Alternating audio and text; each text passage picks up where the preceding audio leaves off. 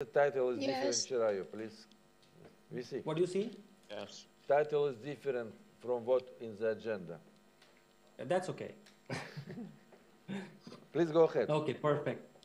So I'll briefly give you the overview of small modular reactors, and I will be focusing specifically on the design and technological aspect. So I know I'm standing in between you and the lunch, so I will try to be precise, and I'll try to deliver the message in a very coherent way. So be with me for next half an hour, and we'll just go through this journey. I mean, I've created the slides also in a very modular fashion, as it's the slide on the small modular reactors. I was just closing my video because it was blocking my screen, so I might just close my video from time to time if it blocks my screen. So I was saying that I've created this presentation in a very modular manner, so you can just take a specific module from this presentation and then just understand a particular concept from that. So that's what I have tried to do. I did not also get a chance to introduce myself, but I'll take 2 minutes to introduce myself here as well. I'm working as Chief Technology Officer with TerraPraxis and Lucid Catalyst. They're both the strategic consulting firms, as well as an NGO. And the main goal for my organization, which I'm working now, is to have nuclear deployed faster and cheaper. So that's what I categorize as the biggest goal for our organization, and that's what I'm working on.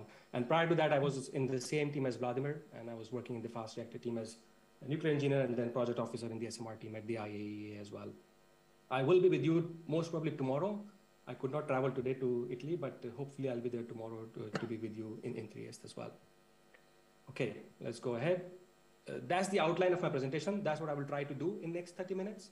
I'll give you the broad definition of SMRs. It's always controversial to see what is the actual definition of SMRs, but I will try to define in my way what I feel SMRs are, and then I'm open for discussions. There are already very good discussions happening, and I'll appreciate if we have more discussions after this presentation as well. I'll talk about the benefits, that what do SMRs actually offer. There was some comment on what are real reactors, what are the technological challenges. So I'll talk a little bit on the technology side as well, that how this technology is same or how it's different from the existing nuclear power plants, and what kind of deviations we are actually taking, and why we are actually moving towards an era of small modular reactor, that why they are so popular. I mean, what makes them so popular? Then I've chosen 3 designs, which are, let's say, in advanced stages of development in the SMR industry right now. And I'll just talk briefly, describe them briefly, and then touch on the aspects that how they're actually bringing some innovation. And the innovation could be in any aspect. It could be from the technological aspects, it could be from the economic aspect, it could be from the deployment aspect. So we'll see how it's bringing innovation in the industry. I'll talk briefly on the applications, because I feel that the SMRs, they cannot be considered specifically for electricity production, because we always talk about economies of scale and things like that, and this is also debatable. But SMRs have quite a lot of applications beyond electricity as well, and that's where the niche market that they have created for themselves and could actually lead to a better path for deployment. So that's where I'll talk next. What are the challenges for this path to deployment, how they will be deployed. And then I'll touch briefly on what's next. So the global development, as well as different deployment scenarios that you can expect. Okay, so that's the first module. I'll talk about the SMR benefits, key features, and then the technology. Let me also try to take out my pointer if I can. Okay, no worries. I'll try to take it out later. So let's talk about the definitions of SMR. So as I said, I talk about SMR in terms of 3 major things. One is the size. So that's what small modular reactor. So by size, my impression is that it should have a smaller land footprint, and it might not be necessarily footprint per megawatt per kilowatt of electricity or energy being produced, but a smaller footprint. And this should be typically less than 300 megawatt electrical. So I've used the word typically here because I don't want to put a strict limit of anything less than 300 megawatt is SMRs. Anything beyond that is a medium size or anything else. So for me, small is which has a smaller land footprint. It should be compact and fairly simplified design. So that's what I mean by small, because when you make small, you cannot just make it small and complex, because that's what we have already done. The nuclear industry has already made large and complex nuclear power plants. I mean, how the evolution actually happened is that if you will see the graph of the first, even the pressurized water reactors that were built were smaller. And that could be because we were also understanding the technology, and we did not want to produce high power from this, let's say, from this equipment or small machine. So eventually, we used the similar design and kept on increasing the size because we were believing in the economies of scale and that's true as well. In certain aspects, the economies of scale will actually lead to better economics because with more size, you will just get better economies out of it. But what it did to the nuclear industry in general was that we were just simply scaling from smaller to larger without thinking about the complexity. So we made large plants, but we made them fairly complex as well. The PWR probably is one of the most complex machines currently on the planet. So the idea for when we go to small is to go back to simplification, to go back to the idea of simplification of the design. So that's what we want to do when we go small. Now, the microreactors, which are shown here, are just a subcategory of SMRs. They are also typically of the range of 10 megawatt electrical, and they have their own niche market. And that's why I categorize them together as SMRs. But microreactors could have a very niche application, which the other sources of energy could not compete with. And what I want to also tell you, I mean, one of the impressions that you take from this lecture is that when you talk about the SMRs, just think about them as a resource, as a source of energy, which also has to compete with other sources of energy which are currently in the market. So we always have to think beyond electricity production as well. I mean, that's what the nuclear can actually do. It can provide flexibility in terms of power and energy market, and that's where we should also exploit how we can use them. Now, the next major concept is modular in this definition. So I define modular as it could be in design, construction, or the arrangement of power modules. So these are, let's say, 3 types of modularity that can happen. And in my, let's say, personal definition, if the design qualifies 2 out of 3, then I would like to call it modular. If it qualifies only 1, then I would not like to call it modular. And modular also has a specific connotation to understand. I mean, AP1000 design large reactor is also modular. Without commenting on the design itself, but we just cannot dissect or bisect the design into 4 or 5 pieces and call it modular. That's, for me, is not modular. The modularity should help in the process of construction. And that's why this 2 out of 3 is very important, because it should be modular in a way that when I construct it, it becomes easier to construct and not necessarily is just an assembly of the parts, which is very difficult to assemble at a later stage. So not mindlessly cutting at different places, but very intelligently designing it to be modular. And that's what most of the SMR designs are actually doing. They are designing it to be modular and not like designing it and then cutting it into parts and assembling it. So for me, that's not modular. Now, what it does is that it gives the ability to fabricate the major components of nuclear steam supply system in a factory environment, and they can just ship it to the point of use. So just make it somewhere and then just send it somewhere and then assemble it. What it also does is that it will reduce the on-site preparation. So this is very important because most of the costs, I always say that a nuclear is not expensive, but building nuclear power plants is very expensive. And most of the cost that comes is actually from the EPC, this engineering, procurement, and construction costs. So the big EPC companies, they come, they have a design, they then start building that reactor, and in the process, the design keeps on getting some kind of modifications, and this just extends the duration of the first the duration of the construction, and with that, it also increases the cost of the plant. So what needs to be done is that there has to be a reduced on-site preparation. So again, keeping in mind what modular is, and if it's not reducing the on-site preparation, then there's no point of having that kind of modular structure. And that's what my next point is, that it should substantially reduce the lengthy construction time. So that's what we have to aim.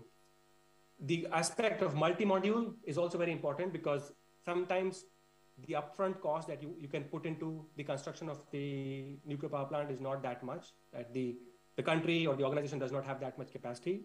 So they can start with one module, and then as per the availability of finances or as per the availability of or as per the requirement of the energy demand, these can be increased. And this allows for these kind of flexible arrangement where one system or one plant can have multiple modules, but can lead to different power outputs during the course of this installation. So these are very important. But there are also some challenges. I mean, modular is not the solution to everything. Because when we are doing modularization, we are also doing some kind of standardization. So these components will be very standard. What we have to also understand is that when we make the standard components, and if one of the components has a fault in it, so that means the whole fleet will have a fault.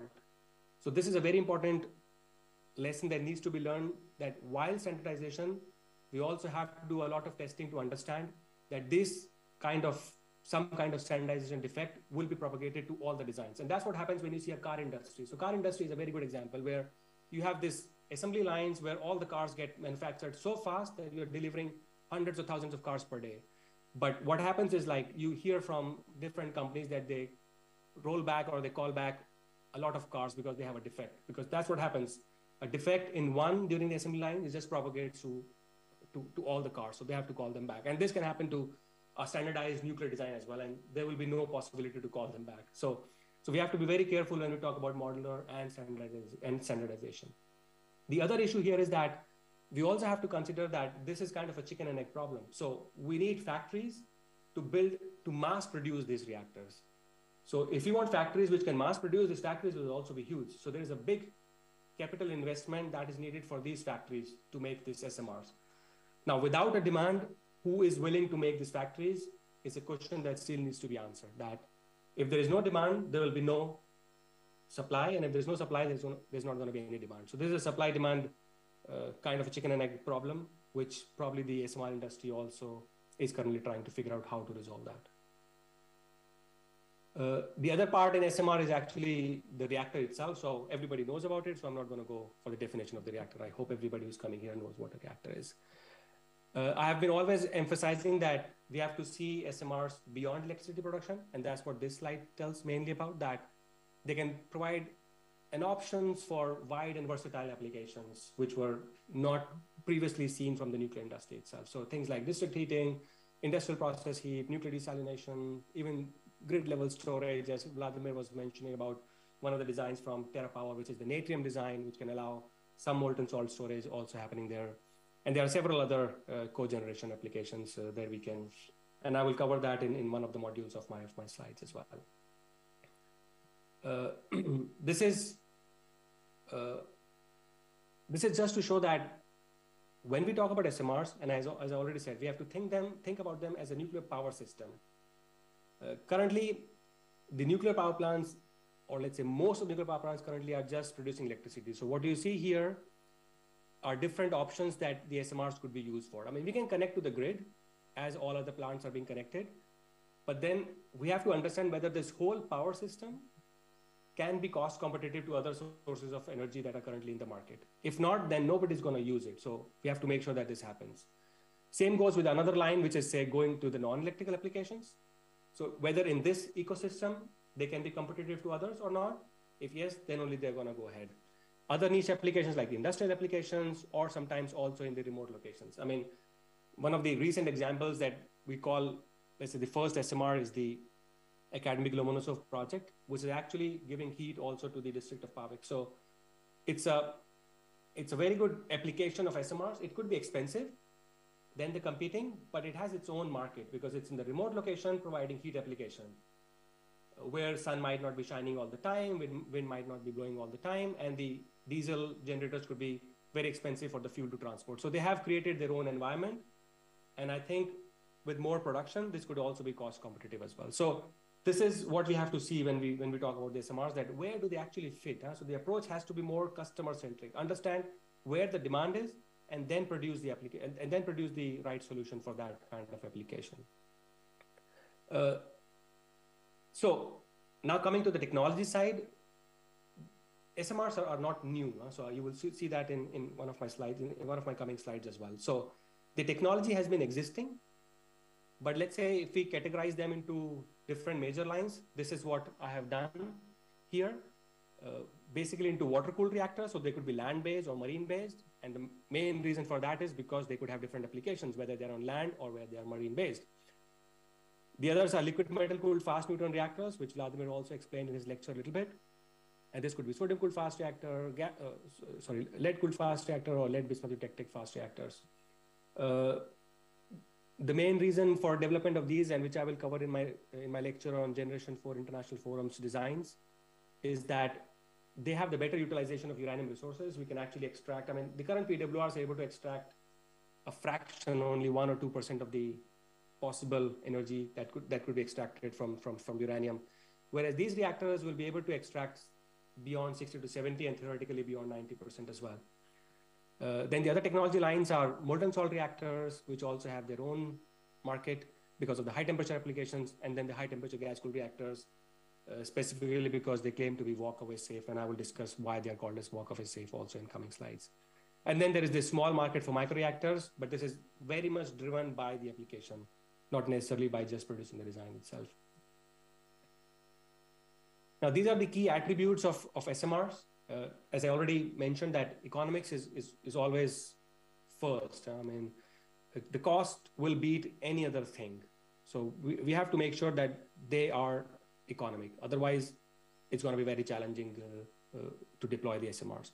So what they do is that they have better affordability in a sense that there will be a lower upfront capital cost, but probably with some design configuration, it could also turn out to be a lower levelized cost of electricity as the parameter is being used for comparison of different energy sources. Modularization I already covered, which will just help in the shorter construction time. There could be flexible applications, which can lead to wide range of users. And for me, users is very important. They have a smaller footprint that also leads to site flexibility. So what happens is that in case you have no or limited emergency planning zone, which is currently for large reactors is quite different depending on different countries, but it ranges from few kilometers to few tens of kilometers. This can actually bring SMRs closer to the community where the energy is needed. So this can have different applications like the next one, which I talk about, the replacement for aging fossil-fired plants. I think you will have a specific presentation on that. So if we are able to bring them to the existing coal site locations, then other than the bigger goal of decarbonization, it will also have this flexibility of bringing the energy source closer to the point of use. And then it also has potential for hybrid energy system because there is a lot of renewable integration happening these days. This is inevitable, this is going to happen, this is going to increase as well. But how can actually nuclear fit into this energy mix is very important, and SMRs could have this capability of load following that will let them fit into this hybrid energy system as well. Then I have put just one slide on repowering coal because this is the project that I also work upon. And as I said, you will have a separate presentation on it tomorrow. But here you just see a simple schematic that what the SMR application could be. So this is just a rendering of a coal plant site which has been repowered by nuclear reactors. So here you see a series of small modular reactors. I don't know if you can see my pointer, but I'm assuming yes. Or I can try from here. Okay, probably now. So we can see, no problem. Perfectly. Thank you, Vladimir, for confirming. So these are like say series of SMRs that are applied here. So what has been envisioned is that there is a huge possibility to replace the boilers of coal plants and put these SMRs instead while utilizing the existing assets of the coal plant. So we can use the balance of plant of the coal plant. We can go into technical details, but the broader idea is this, that keep using the secondary side, the balance of plant, which is also very expensive. Nuclear itself is not expensive, as I always say. So rest of the part is already made. The design itself is not very expensive.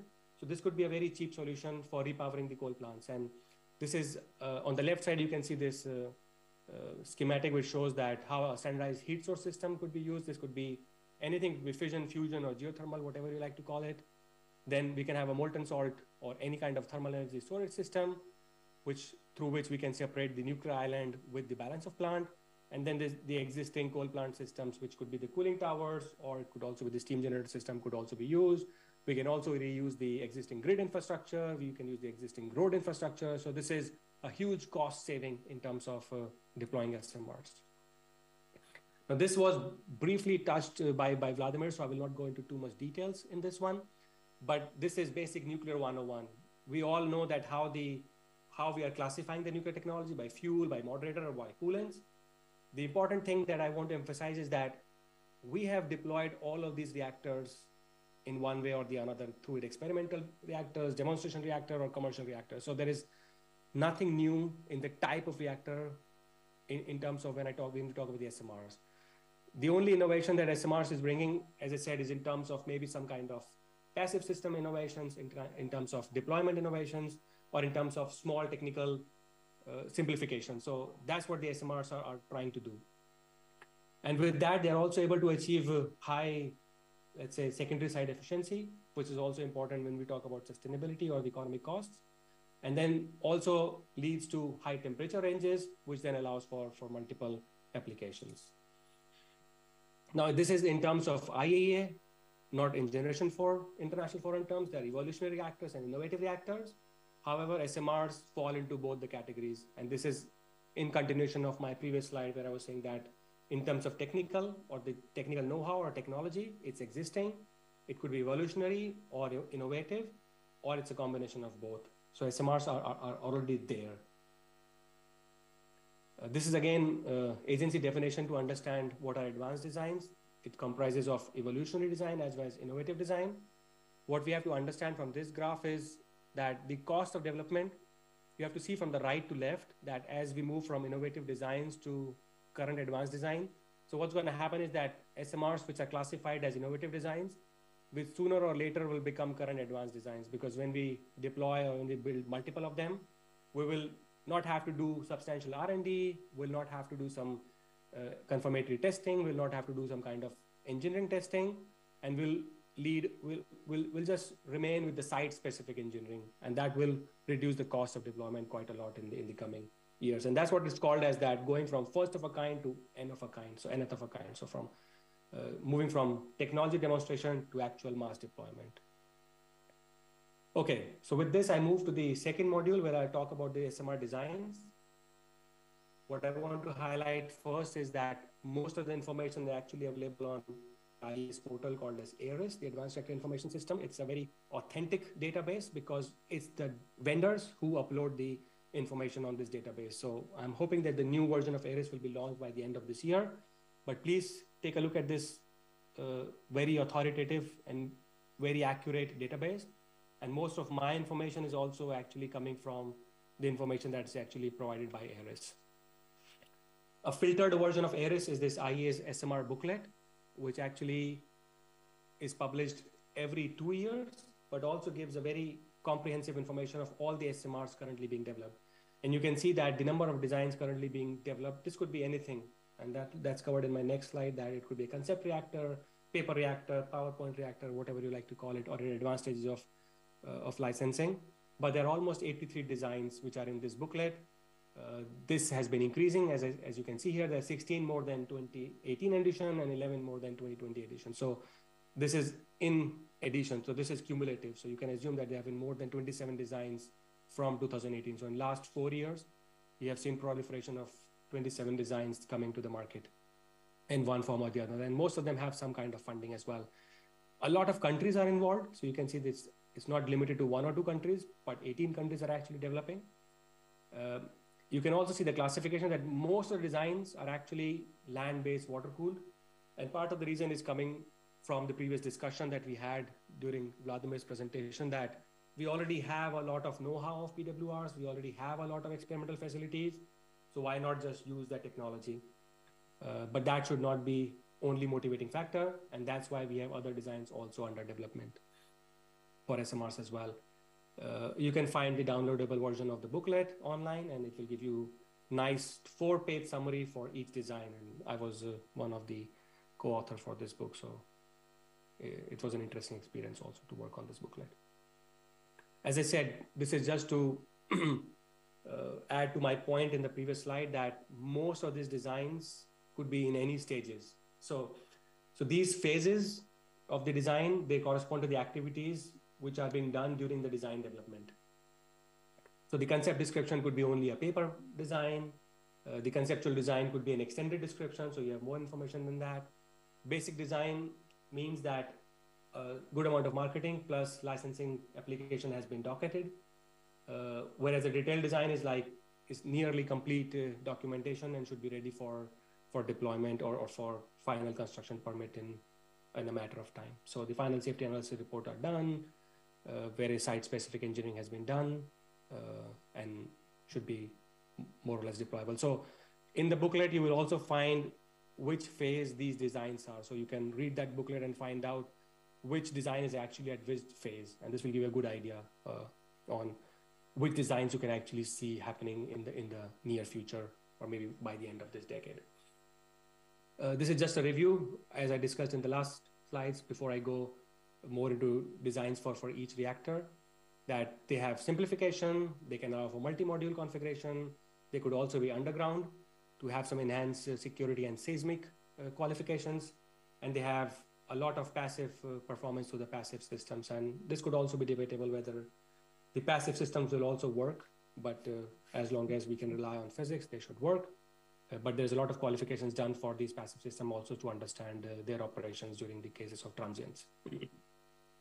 There are more than 80 designs happening all across the world. And this slide just give you a brief overview of regional overview of how many designs are happening, are being under development.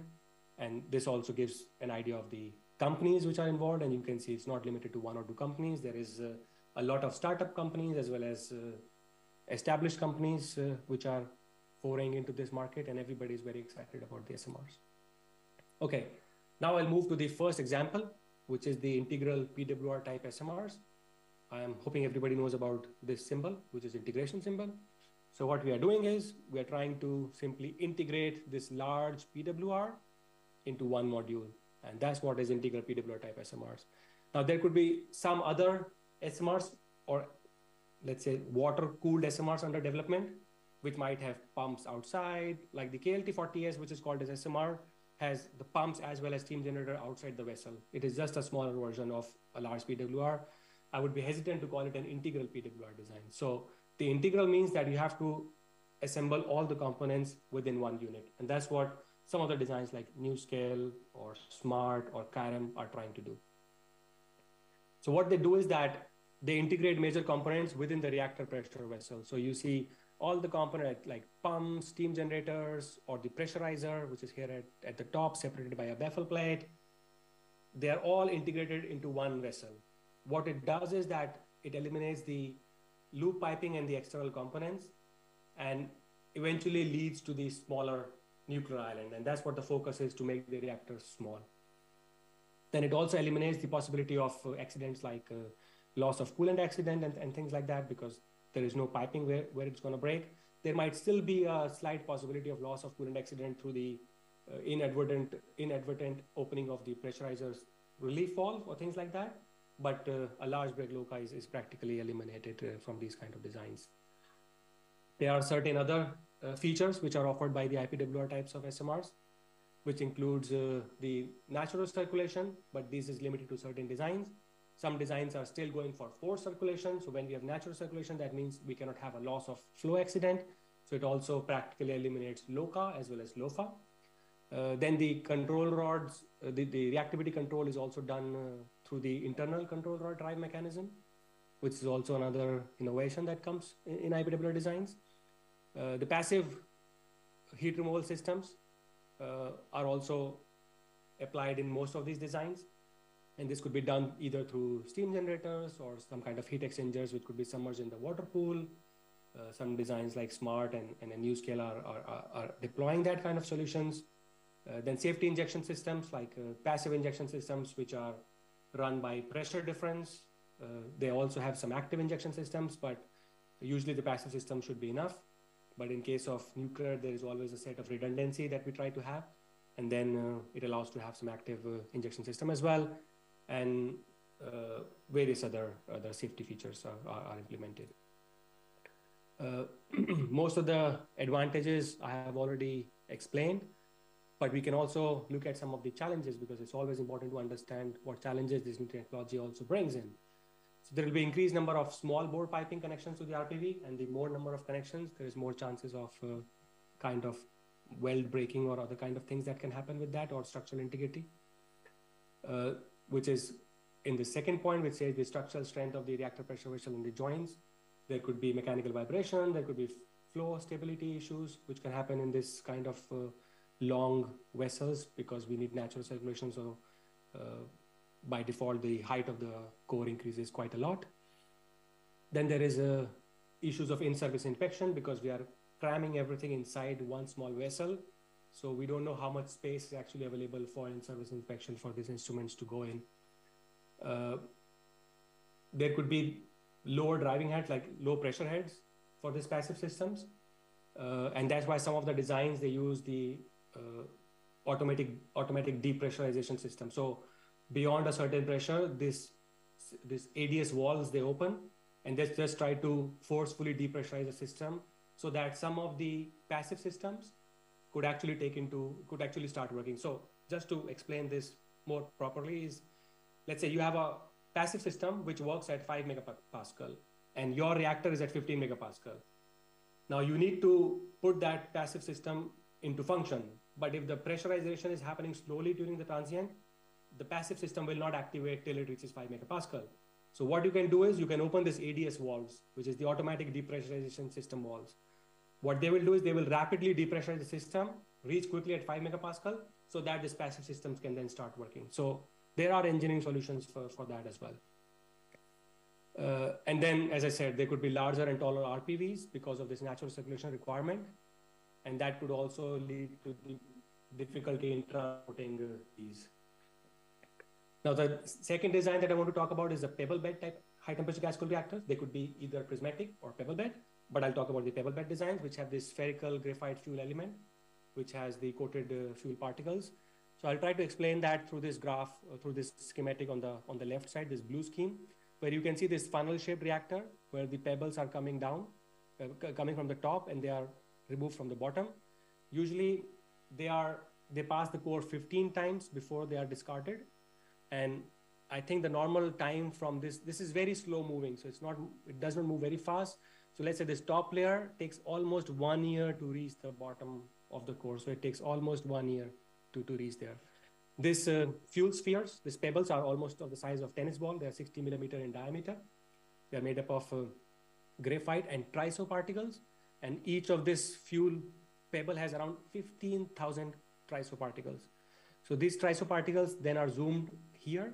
And you can see that it has a kernel of uranium dioxide, or some reactor designs also have uranium carbide, so UC or UO2. This is a very small kernel, which is then covered by graphite and pyrolytic carbon. So what it does is that it also, of course, provides for the moderation which is required for these thermal designs, but it also keeps the structural integrity of the pebble. So that means the triso does not break, and then the pebble also does not break so easily. So the fission gases are retained within this. And that's why this design is considered as walkaway safe, because it can withstand very high temperatures and does not lead to release of any of the fission gases from it as well. Here you can see some images of probably one of the German reactor, as well as the STR-10 reactor from China. These are some design parameters from the STR-PM, which is currently operation in China. This is actually a 2-module reactor. Each module is 250 megawatt thermal. So the net output electrical is 210 megawatts. So don't consider this as 90% efficient. They are 45% efficient. But because there are 2 modules connected to the same system, and that's why the electrical output is shown as 210 megawatt electrical. So Vladimir, is it okay to go beyond 1230? Can I continue? Probably sure, you're saying please, yes. Please go ahead. Yeah, we will have to leave 5 minutes before 1 p.m. Okay, so I will try to surely cover it in next 15 Keep some minutes. time for the questions, so we have like 10 minutes more. Sure, 10, 15 minutes. Try to cover in next 15 minutes. I'm almost done, actually. Just one more design to explain. Okay, so here, I will also try to explain that during my lecture on GIF technologies, but let me also independently explain here that what happens here is, so the helium coolant in this design, it comes as 250 degrees Celsius, goes up, then goes through all the pebbles and comes out at 500 degrees Celsius. This is when we are using a steam cycle. But if you are using a Brayton cycle, then this can be very high. It can come at 500 degrees Celsius as inlet and go out as 900 or 1000 degrees Celsius even. So this can improve the output temperature from the reactor if it's required in such kind of reactor configuration. And what you can also see in this graph is the control rod. So usually the diameter of this reactor is very small. It's around like 3 meters. Why it is done? Because it relies a lot on passive cooling. So for example, in case of an accident and you want to remove the decay heat, if the diameter is larger, what it relies is that it has got a large surface area. So the heat will be removed through conduction and convection through the surface area. that's what it relies on the passive system. But if the diameter is large, then this can take a lot of time to go to the outside. So that's why the diameter has been kept small. And also because of this configuration, if you put the control rods within the pebble, there's a chance that they will get stuck. So one solution is just have specific guiding tubes where it can go, but that has also shown its own challenges. The other way is to put the control rods in the reflector region on the sides. So where you see in this pink side, they are in the reflector region. So if the diameter is large, again, in this case also, the control rod's worth will not be that effective. So that's why we also have to keep the diameter small for this. So the HTGR vessels are really, really thin and tall for the specific reasons of the design itself. This I've already covered, that they are very good. They have a very good applications for non-electric applications. They are walkaway safe because the kernel is stable till 2200 degrees Celsius. And the operation temperature is not expected to reach beyond 1500 degrees Celsius. So this will always remain the integrity. The gas coolant itself is very inert. So we move away from the problems of the coolant corrosivity and things like that. And there is also a possibility of a very high burnup because you can just keep on moving these pebbles in the reactor and can reach very high burnup conditions for the HTGR designs. It of course comes with challenges as well. It has low power density, which leads to large pressure vessel, as you can see in this slide as well. And then the forging capability might not be available in all the countries. So this can limit the supply chain considerations and also for the transportation. Vladimir already explained that this has low density helium as a coolant. So that means it requires a very high pressurization if you want to move it through the core. So approximately 7 megapascal requirement is there. So we always try to avoid the pressurization, but we cannot do this in this case. The cost of TRISO fuel particle is currently high, but we will see how it evolves. And then, of course, the licensing has not yet been done, so it will have its own challenges when it reaches the licensing stage.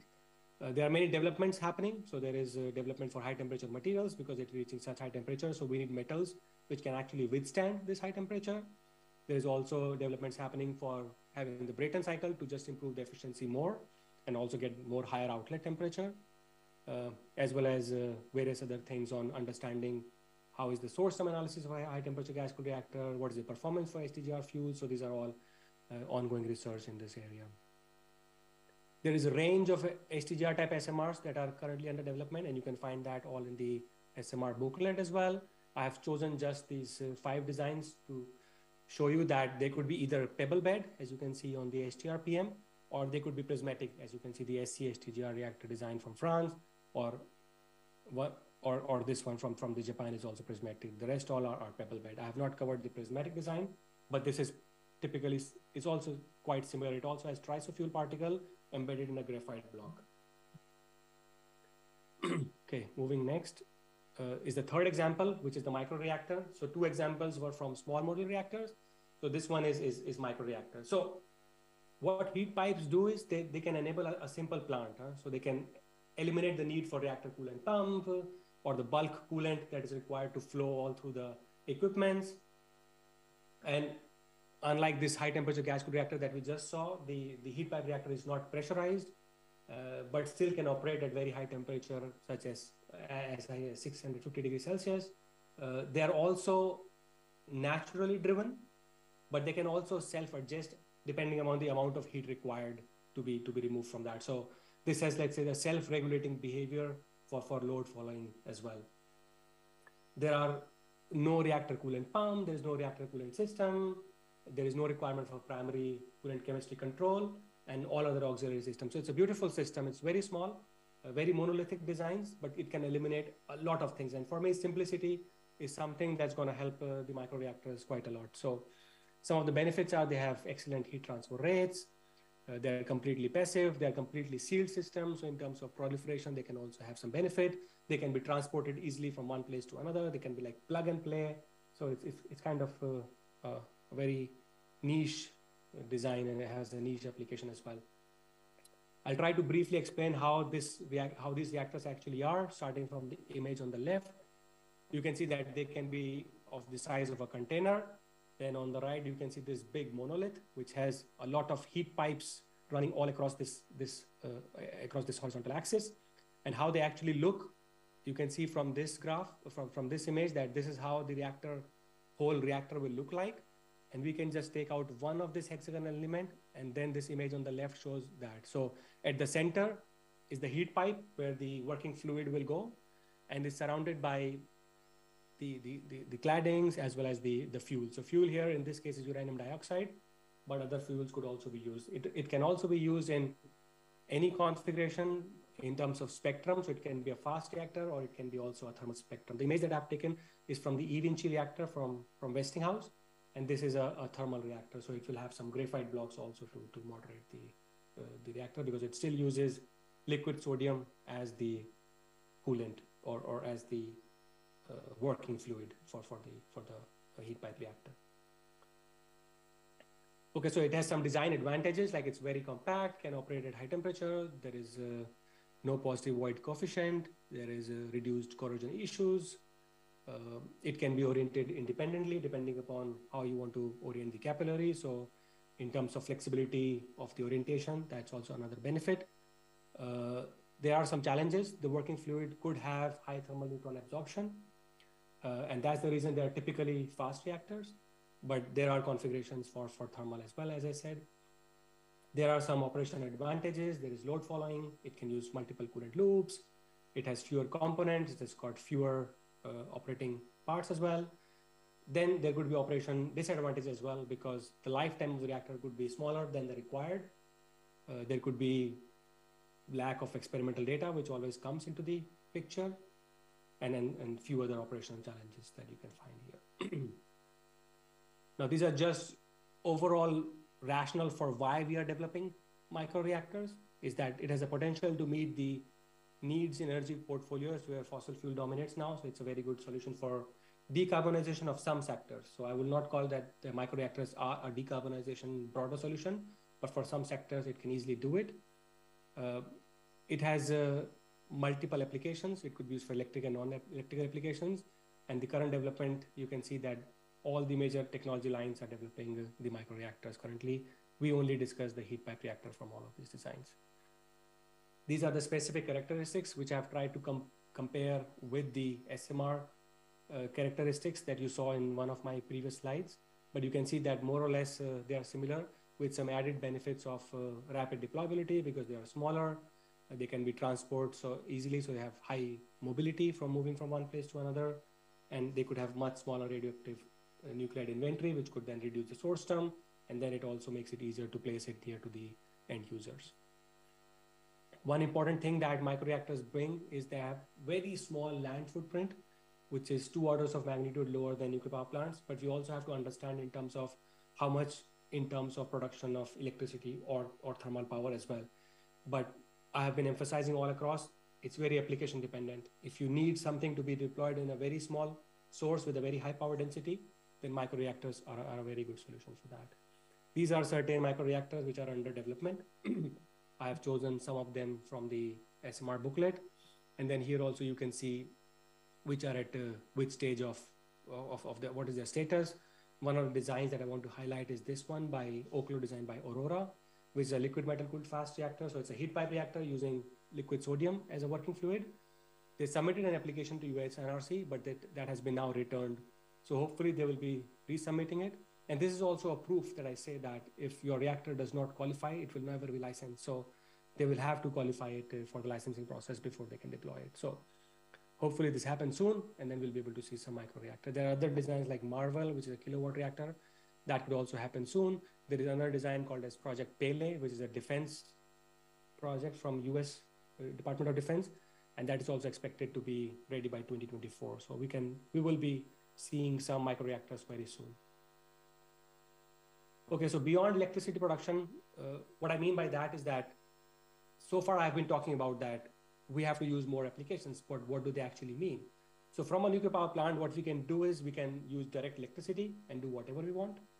We can use electricity for some other processing plants, like we can do water desalination, we can produce hydrogen, or we can just produce steam for some other applications like steam methane reforming, which can also then again lead to hydrogen. Or we can also use directly the heat from the reactor and do the same things, which can actually deploy the heat applications much more than they can deploy the electric applications. So for example, if I take example of hydrogen production, it can also be done by electrolyzers, so we use electricity, but we can actually also use the heat directly to do the hydrogen production. For example, in some of the chemical cycles like SI cycles, we can use the heat. And in that way, the nuclear power plants becomes an obvious choice. So there, it does not have to compete with any other source, because that's the only possibility to have a system which can produce temperatures beyond 800 degrees Celsius, some of the designs, and the kind of process that you're using also demands that. So it becomes a natural match. So that's where the nuclear could also deploy into to other markets as well. This also shows that how the efficiency could actually increase. I mean, currently the steam Rankine cycle is usually 30 to 33% efficient, but by using the extra heat for other applications, we can make our power plant much more efficient than it currently is, and it could also improve the economics. This shows the temperature ranges where we can have these non-electric applications. So you can see that this is the outlet temperature. So this bar shows the outlet temperature that you can expect from different designs.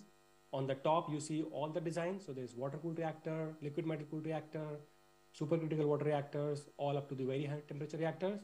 And then you can see what temperature ranges they can reach. And based on those ranges, what applications can be used. So you can see that district heating or seawater desalination or petroleum refining, this can be done by any of the nuclear reactor.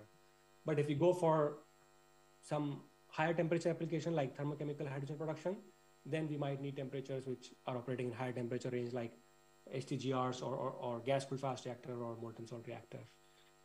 Now, what I want to emphasize here is that this is not new. Nuclear has been doing this, district heating and water desalination, for years. And actually, the 71 nuclear power plants out of the fleet of almost 400 reactors that we have in the world, they are already operated for non-electric applications. So it basically has one more cycle coming out from the secondary side. They need a licensing approval for that. This has been done. So this is tried and tested method. And I also explained that the floating nuclear power plant, Academic Lomonosov, also is doing heat applications, is providing district heat to the district of Pavik in Russia. This is another example that there are at least 4 projects which are trying to also use electrolyzers to produce hydrogen. So the other applications could be for desalination or district heating, but these ones are specifically for producing hydrogen through electrolyzers. This I want to emphasize that we also have high temperature gas-cooled reactor experience. So there has been a lot of past experience. So this is again not a new technology. So there have been test reactors, there have been demonstration reactors, there have been fully functional commercial reactors also. It's a mature technology. So if we need to use them, they are available as well. This slide just summarizes that nuclear is not only electric application. The major output of nuclear is actually heat. We have been using it for electricity for a long time, but I think the kind of applications that require heat are also immense. And that's why in the global scenario, the electricity contribution is just 20% and the rest 80% is the energy, the other energy applications. And if you want to decarbonize that, nuclear provides a very good solution in terms of raw heat, which is very high quality heat that we can get from nuclear. Okay, quickly on the global scenarios, before I wrap up, this is my last section. This is just a summary of what designs are currently under development, and you can find this in the annex of the SMR booklet. So you can see that US and Russia are leading in the number of designs that are happening, that are under design or construction or different stages of development.